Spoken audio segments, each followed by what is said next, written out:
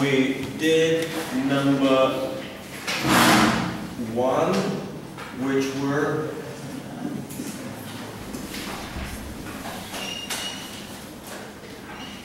pass-through securities, and covered it all. Today is number 2,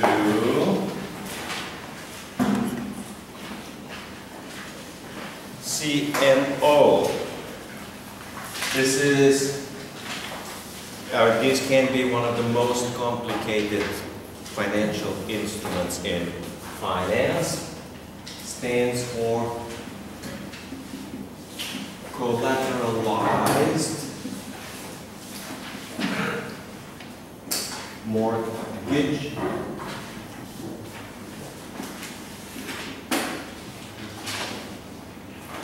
obligation, sometimes in plural, obligations. It's a financial instrument backed by mortgages. Now, it gets confusing, and I'll just step ahead, might not be even in the textbook. You have CLO, standing for collateralized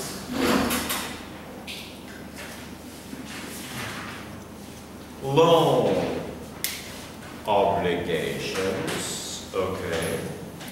And then there's another one called CDO.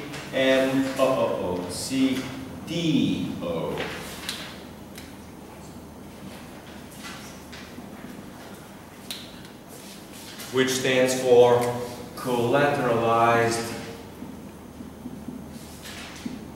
debt obligations.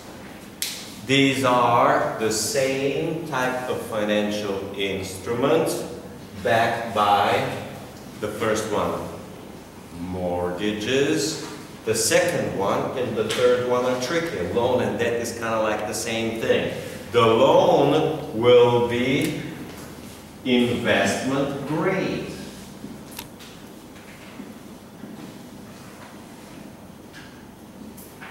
Investment grade, if you remember from the first lecture, means low risk, high quality. And the CDO, when it says debt, actually means junk. Standing for high risk, low quality debt. So, I haven't said, it's going to take a while. I'll be explaining. The first key is that it has tranches. That's the new concept to understand.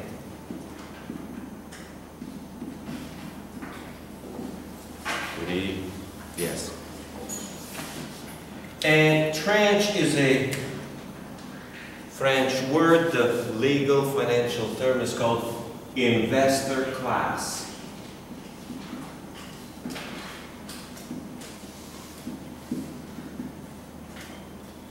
Investor class or bondholder class.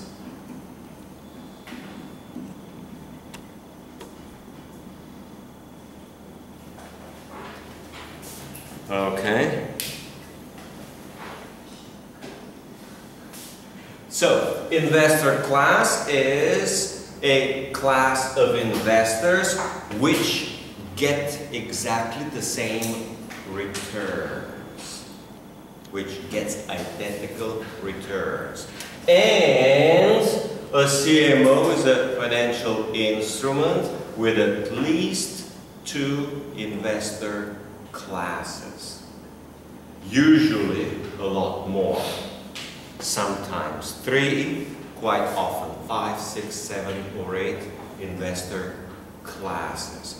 So each class is guaranteed its own payments. Now let's get to some explanation. What does it mean identical return? Hmm? What does it mean Identical means the same. Let's say we divide you in two classes here. It's a one classroom, right? But in the one classroom, here are two classes. Here is the class A, and here is class B. You will be getting 6% return, interest return, and you're going to be getting all the prepayments on the mortgages, and you're going to be getting 8% return and no prepayment on the mortgages. So all of them will be getting 6 up to this part, and they're all getting 8. And it may seem unfair, but in finance, if it's unfair, obviously it doesn't work. The risk is called, I'm explaining now the whole idea,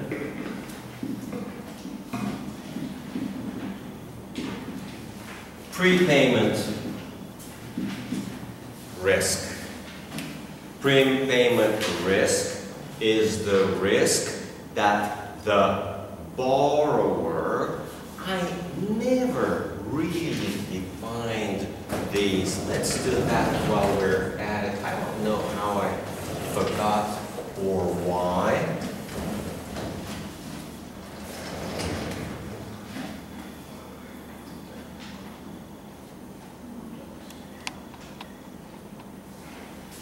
A mortgage means, number one, a contract between a couple of people. Mortgage has a completely different meaning of secured or collateralized, secured by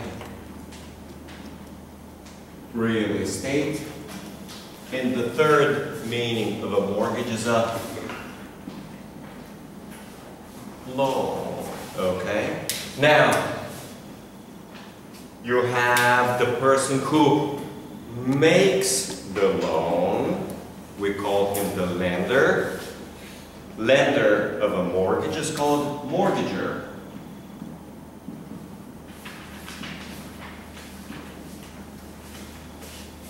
Okay? And the borrower is called mortgagee. Mortgagee is the borrower of a mortgage. Mortgagor is the lender of a mortgage. Okay? So, the mortgagee, borrower, has the right at any point in time to prepay, meaning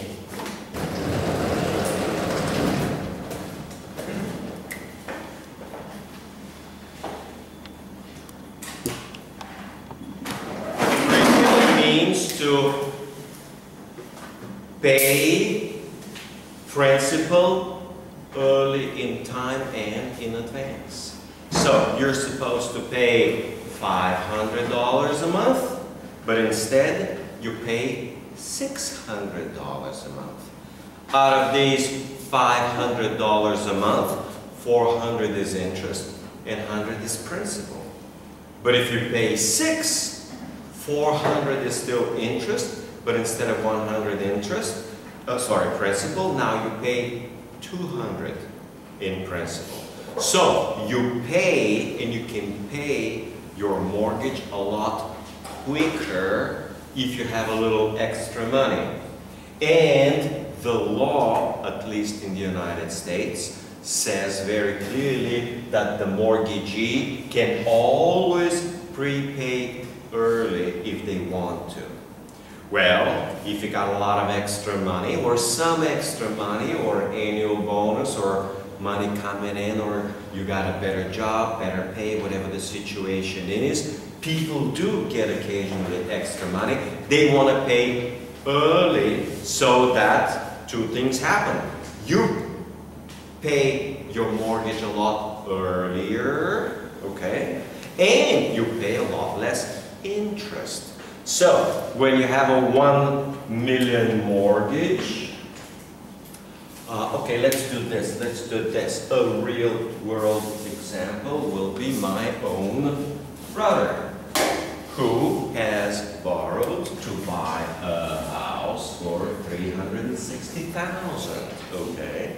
And when he makes payments, he will pay off $360,000 US in principal. That's in Washington, D.C. They are expensive out there. And he's going to pay roughly $700,000 in, this is principal, this is interest. Well, a lot of bankers are going to get really rich out of him, okay, paying $700,000. So after 4 or 5 years, he says, wow, 30 years of debt slavery is too long time.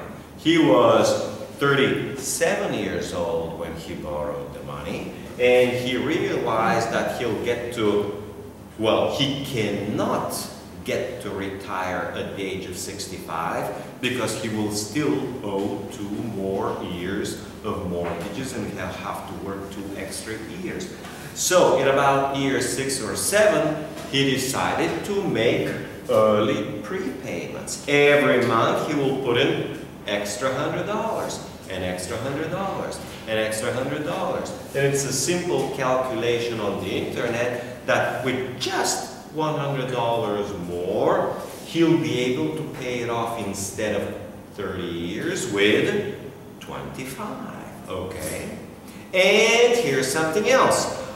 His wife has an irregular job. Sometimes she gets money, sometimes she doesn't. Sometimes she's got a particular, she works on projects. She works maybe 4, 5, 6 months on a project. She gets good money, let's say $5,000 a month, maybe. So, in 6 months, she may get $30,000 extra, okay? And then there may be 3, 6, 9 months with no salary. So, when she gets her salary, she puts it all into the mortgage, okay? And hopefully shorten it to even less than 20 years. So, when people have money, they like to prepay for other reasons, okay? But the big one is to make the overall loan shorter and to reduce significantly the interest payments on the loan. So prepayment is an important legal right. You want to pay early. And prepayment is very convenient, financially beneficial when you borrowed at a high interest rate. Now, I'll give you my own example. When I was in the US, I borrowed at 8.75%. That was the interest rate back then. And that was in 2000, maybe August, if I remember. Could have been July. That was a long time ago. 16 years ago. Well, by 2002, in 2001, the US economy had crashed, and by 2002, interest rates were down a lot. So I was able to refinance at 5.75%. Okay. So this is called refinancing risk.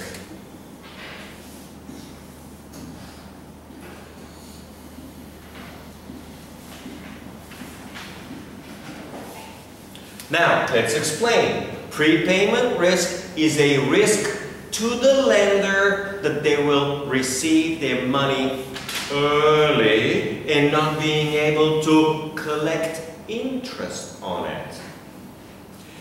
Related to the prepayment risk is the refinancing. These are related. The refinancing risk is that when you receive your money early, the lender before was getting 8.75%. Now he can get only 5.75%.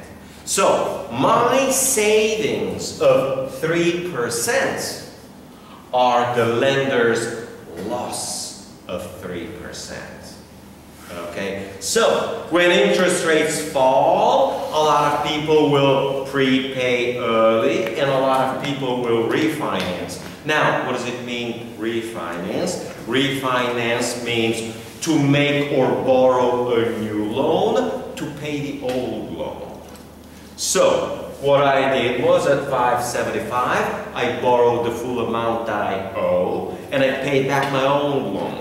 So the lender received the whole principal and never got to receive the 875 that he was hoping to receive for a long time.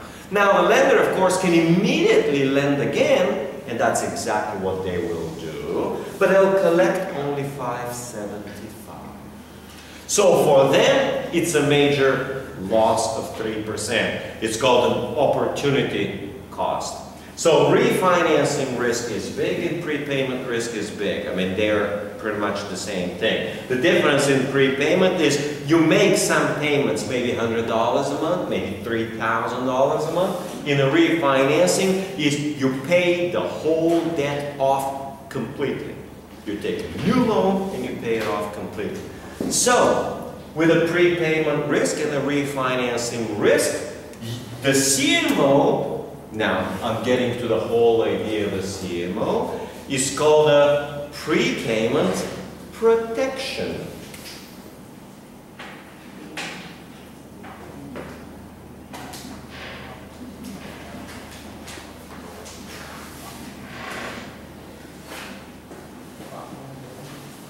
Prepayment protection is usually given to a particular, hey guys, what's going on?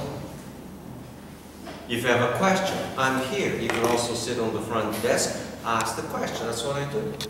Any question? No. No? I want to know about prepayment and refinances. For prepayment, isn't it we owe to the bank for 1,000 and then we just prepay for 100? Yeah, prepayment simply means you pay a little bit more than what you should. And it goes against the principal. Maybe you pay $50 more, maybe you pay $100 more, maybe you pay $1,000 more. In refinancing, you pay off the whole loan completely because you borrowed a new loan, you take all the money and pay back the old loan. And now you're paying a lot lower. Alright, so before on 875, with taxes and fees and other stuff, I was paying about $900. Yeah, for this one, because it works with this little thing here, okay? That's the way it works. Okay. It's technology. And then I was able to lower it to roughly, approximately about $700 payment. So, with a lower interest rate, I could have taken, for the same mortgage payment, I could have taken a 20-year mortgage loan, or I could take a $700, reduce $200 my payment, and use the $200 for other spending or for other investment. So, prepayment protection, it works like this. We have investor classes. Class A and Class B. And it works the following. You, Class A, whenever there is a prepayment, you always get the prepayment first. So, you get your interest rate at 6%, and at the same time, whenever there is a prepayment, you get the prepayment. They don't get the prepayment. You don't have a prepayment protection. They have a prepayment protection. Okay? So, what the CMO does is separate the investors into 2 or 3 classes. Usually, it will be 3 classes of investors. Let's say this will be Class A with no prepayment protection. Class B with a little bit of prepayment protection, and Class C with a highest prepayment protection. When there is a prepayment, and now we got, let's say, 30 mortgages. People prepay, these guys get a little bit of prepayment. More prepayment, so these guys keep getting all the prepayments. Well, when about a quarter of the mortgages get prepaid, it may take 5, 6, 7 years. These guys with all the prepayment collecting, and you do not collecting any prepayment, they will get prepaid very early. They will get all of their interest and all of their principal maybe in about 5, 6, or 7 years, maybe even in 3 years. But you never got a prepayment. You collected a higher interest and no prepayment. Now, when they're all paid off completely and they're out of the game, you continue to get your interest as promised, and you continue to get your prepayments if there are prepayments, and as many as they are. So for 5 or 6 years, you were completely protected from prepayments, but now all prepayments come to you only. These guys are still fully, completely protected from the prepayments. So maybe the next 2, 3, 4, 5, 6 years, you will be collecting all the prepayments. When you're fully paid off, then these guys will get a prepayment, the prepayments. So maybe for the first 5 years, the early prepayments go to them. For 5 years, you're fully protected. Then, from year 5 to year 9 or year 10, you're going to be getting all the prepayments. And then, when you're fully paid off by year 10, these guys will continue to get the interest, and now they get all the prepayments. So, they have no prepayment protection. You will have maybe for 5 years, and then money is going to be coming fast. And these guys may get 10, 12 years of full, complete protection. Okay, well, this was 5 years, this was 5 years, and these guys got only 10 years of protection. Well, what you can do is the following. You take the whole mortgage pile, and here is Class A, okay? All prepayments coming from everybody will be going to Class A. Class A may have anywhere between 1 and 3 years of protection. Then Class B will have anywhere between 3 and 5 years of protection. Okay. Then Class C could be bigger. They may have a protection of 5 to 10 years.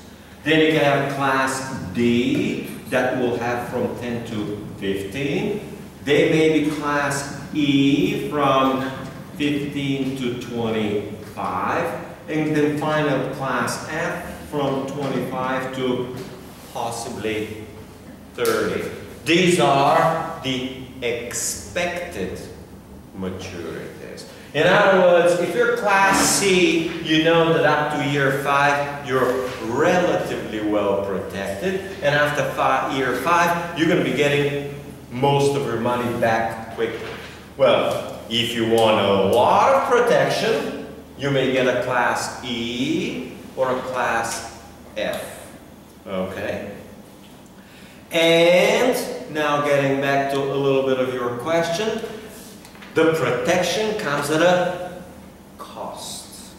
The cost is that you can get your protection, but your return may be a little lower. I'm just making up an example. Oh, these guys are going to get 8%, and these guys are going to get 7.5%. Okay. These guys are going to be getting 7%, maybe 6.5. These guys are going to be getting 6.3, and these guys are going to be getting 6%. So you're going to be getting a lot more, but you're uncertain how much. And it could be 1 to 3 years, it could be 5 years you get paid back. It may be just 2 years. So you don't know exactly how quickly you're going to get paid, but at least you're going to get your 8% for sure. And then these guys are going to get their 7.5%. Again, not clear. Maybe 3 years, maybe 2.5, maybe 5, maybe 4. Okay. So the cost of protection usually is associated with a slightly lower return. Okay, because there is a lower prepayment risk and lower refinancing risk. Now, if interest rates in the economy fall a lot, as in 3 or 4%, a lot of people will be refinancing. These could be shortened. This could be shortened to 2. This could be shortened to 3 years. This could be shortened to 4.5 years. This could be shortened to 7 years. Okay. So depending on how quickly interest rates fall, they will accelerate prepayments. Okay. That's the prepayment risk 207. The classes, sometimes, I use classes A, B, C, D. Sometimes they use, in the textbook, they seem to use classes A1, A2, A3, maybe A4. That's the same thing. So this will be indicating the expected maturity of the security. Some buyers want to have a short maturity, and some buyers want to have a very long maturity. So if you're a pension fund or insurance company, you may want to collect a steady interest for a long time. Well, maybe you're a financial institution, you don't want to have a maturity of 30 years or 20 years. You may want to shorten your maturity only to 2 or 3 years. You're going to be buying these early prepayment tranches for a higher return. In other words, the idea here is that there is an investor. We use this word. You guys study marketing, right? Marketing is called a niche.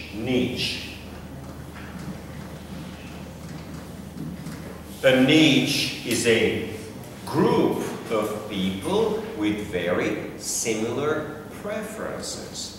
You know, one niche of people is they like big, heavy, thick watches. Other people prefer very slim watches.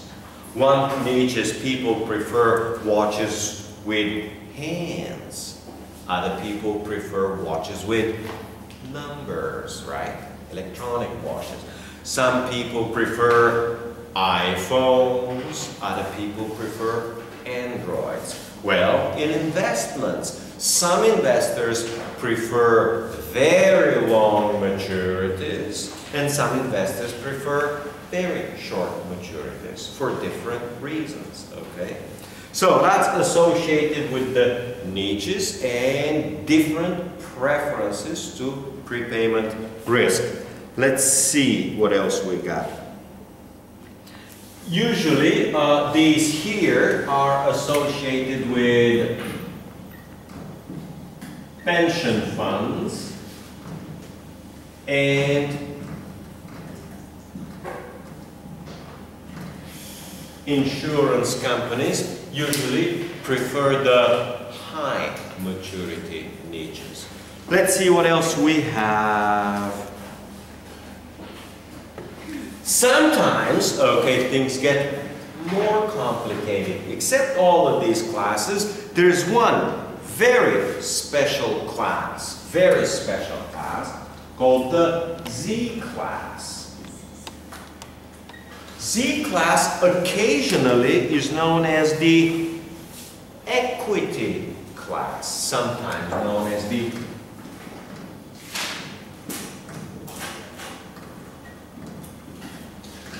equity class. Equity means residual claim, whatever is left over. So a Z class is called the last regular class, maybe out here there. So what happens is the Z class will have the highest possible return. They'll have the highest possible interest rate. They get a phenomenal risk. Maybe they'll get a 10% interest, okay, 10% interest, but the interest is not paid. The interest is accrued. To accrue means to add to your accounts as payable, but don't actually pay cash. So, you invest $1,000, okay, this year you get accrued of interest 10%, which is 1,100. Next year is going to be 1,200 and whatever, 10. Next year is going to be 1,300. So, you don't get any payment at all, not the principal, not the interest. And everybody else gets paid. When they get paid, and if they get paid, whatever money is left, you get all the money left over for you. So if people may be paying a lot of early time, these guys may get paid, they may get paid in full and even a little bit of extra. But if there is not enough principal, they'll still collect the 10% interest, but they may not get paid quite in full.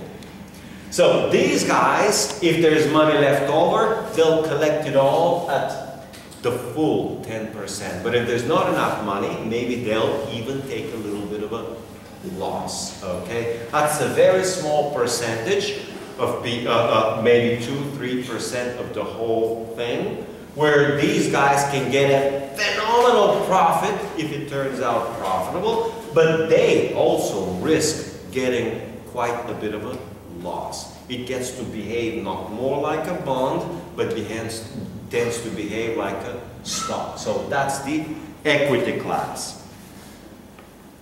Let's see what else we got.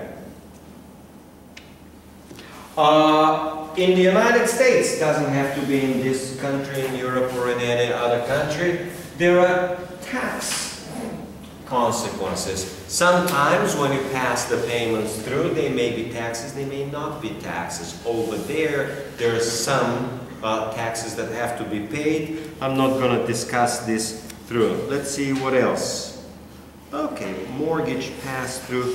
Okay, another different type of a CMO is called the strip.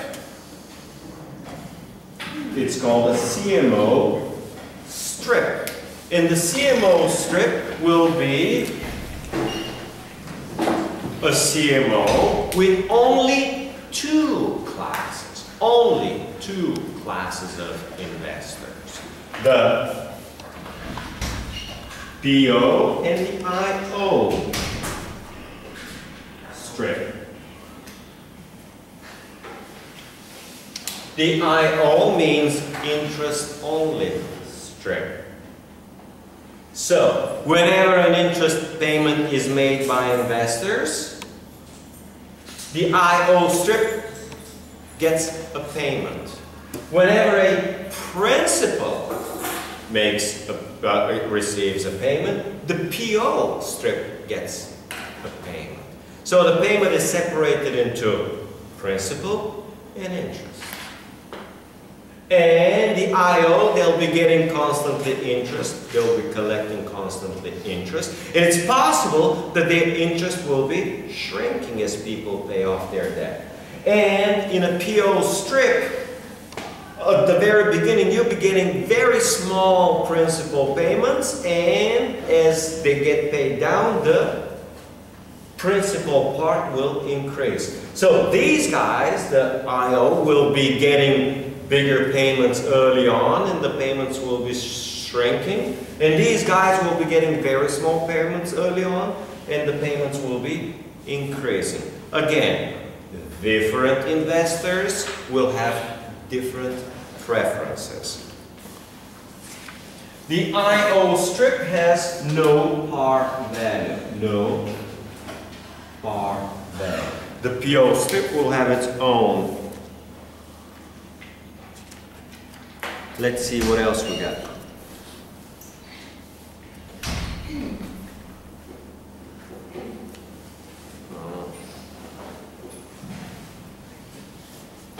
Okay, well, they just provide this as a simple example of what's called, and I'll give you a break soon, financial engineering.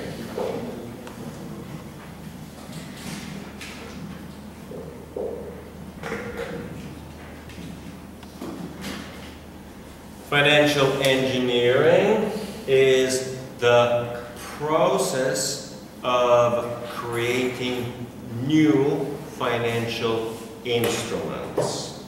Now, in securitization means the process of creating new financial instruments from old financial instruments or from existing financial instruments. That's financial engineering. And financial engineering basically will mean how bigger slices I make. Do I make this slice 10% or 15%? Do I make the A class to be a thin slice or a big slice? Do I make the B class to be big or small, thick or thin? In other words, you got a pizza. How do you make the slices? Do you want a big fat slice or do you want a thin slice? Well, some people we want it big and some people want it small. In other words, some people want short maturities and other people want long maturities. Part of the financial engineering job is to make the slices such that they are attractive to different people, to different investors, so that when an investor comes, they say, well, I want a security with these specifications, let's say maturity between 5 and 7 years, whatever that might be, and they'll say, oh yeah, we have a security exactly for you. Okay, and if you want between 2 and 3 years, they'll say, oh yeah, we got a security exactly for you.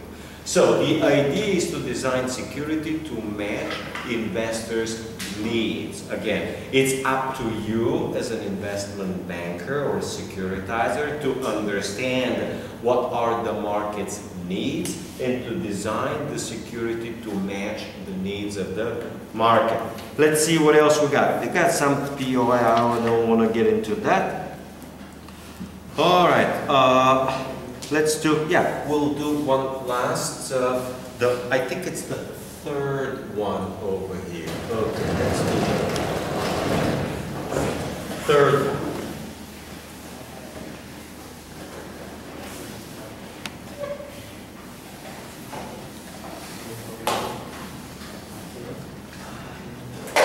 Now, I'm moving on to page 212, page 212. Which is number 3,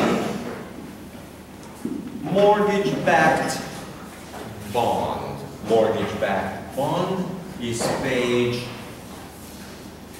212. Let's see what we have.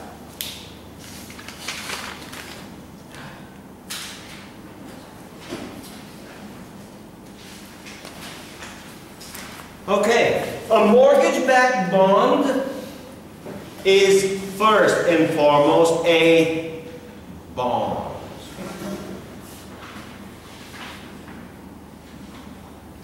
It has a fixed principal, very commonly 1,000 as usual, and it has a fixed interest rate, 3, 5, 7, whatever the market is. Okay. So it is a bond which is collateralized with mortgages or collateralized with, well, securitized with mortgages. So it's a bond, it's got a fixed payment. It has nothing to do with prepayments or anything. It's a 10-year bond, you're going to get this kind of interest and get this kind of principal. There is no prepayment, you don't have to worry about prepayment or anything else.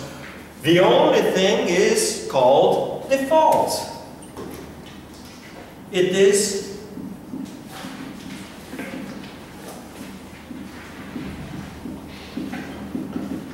secured with a collateral. In case of a default, the investors, the lenders, seize the collateral, and the collateral is mortgages.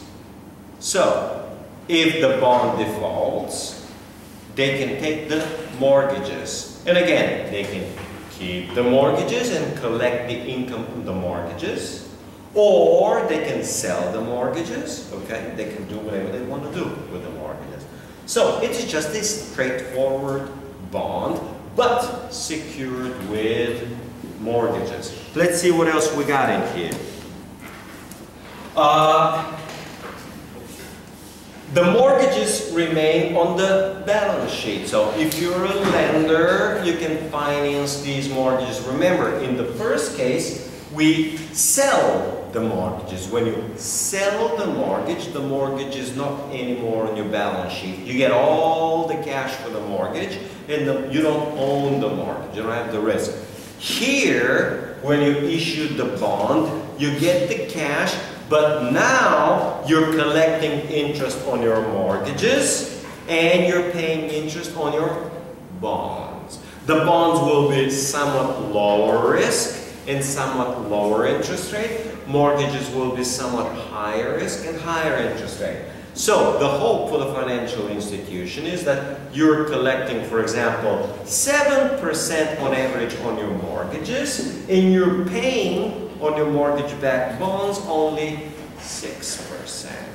And every month you're pocketing the 1% interest rate difference. We call it interest rate spread. You're pocketing the spread. And the name of the game is collect the spread, collect the spread, collect the spread.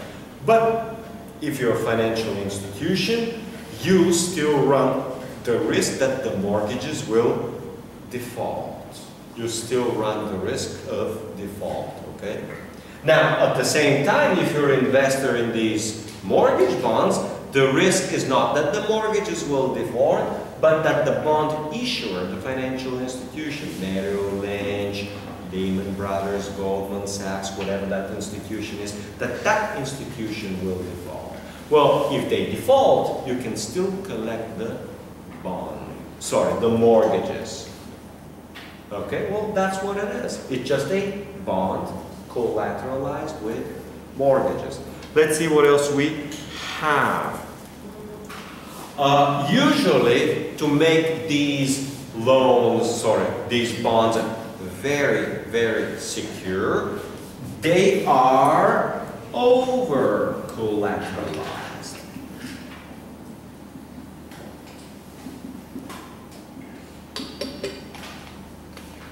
For example, a $1,000 bond will be collateralized with maybe $1,100 worth of mortgages. So this means that if you have this bond, you're very, very well protected. Means they issue bonds for $100 million and you get a security of mortgages worth $110 million. We say you have a 10% over collateralization, and the 10% it makes the bond very, very, very, very safe.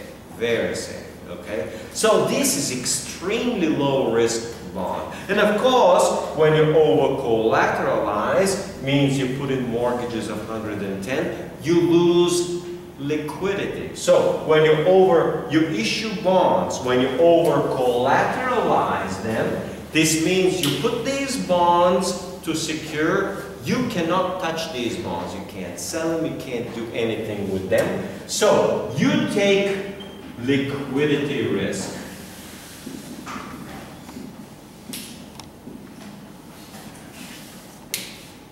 You put these bonds away. You, as an issuer of these bonds, you take liquidity risk. But at the same time, you pay lower interest rates on the bonds. So before you were collecting 7% on your mortgages and you were paying on your bonds 6%, so you were pocketing a spread of 1% gain. If you over collateralize, This means a lot of liquidity risk for you. You will still be collecting 7% on your mortgages, but now because your bonds are so safe and over-collateralized, you will be paying only 5% interest. So now you can double your spread. The profit from a single bond and a single mortgage here is 1%. Here, it's 2%. You double your profit. It's extremely profitable, but the cost is increased liquidity risk. When things go bad, you can't use these mortgages for anything. You already put them aside to secure the bonds. The worst case you can do is you gotta try to somehow take a new loan, borrow a new loan so that you can pay back the bonds. And when you pay back the bonds, you can release the mortgages and then sell the mortgages to pay the loan. You get into very complicated finance very quickly. But this is a way to increase profitability and return at the cost of extra, this time, liquidity risk. And on top of the liquidity risk, you still bear the mortgage default risk. So when the mortgage default, the issuer of the bond, Goldman Sachs or whatever, will take the risk of default. So now you're taking the default risk and you increased your liquidity risk for hopefully increased profitability. So profits in finance don't come out of nowhere. They usually come out of higher risk. All right, let's take a 10-minute break and then I'll continue. 10 minutes.